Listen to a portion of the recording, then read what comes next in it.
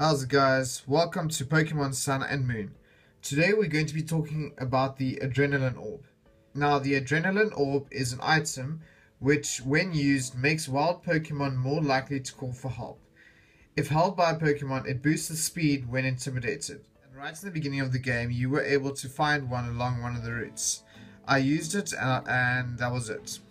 So I've been looking everywhere and I haven't been able to find any info, so here I've managed to get it. I've just completed the 4th trial and I have got myself now the Firium Z. As you can see here, the Firium Z crystal. So what happens is every single time that you complete a trial, new items get added to the shops in the Poke Centers. So I just want to show you quickly. The 4th trial is on the 2nd island. And it is it's pretty simple, but as you can see right at the bottom, the Adrenaline Orb is now activated. So it only costs 300 Poke Coins.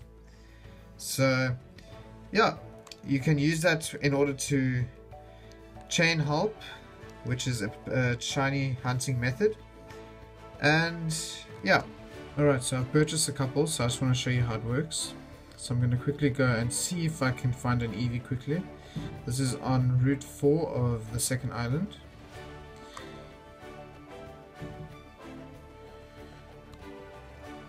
Alright, so hopefully my first one will be an Eevee, because Eevee is a bit of a lower drop rate than the others. Alright, so we've got a young goose and we're going to quickly activate the Adrenaline Orb. So what you're going to do is you're going to go to bag. Going to go down to the 4th option and then down to Adrenaline Orb.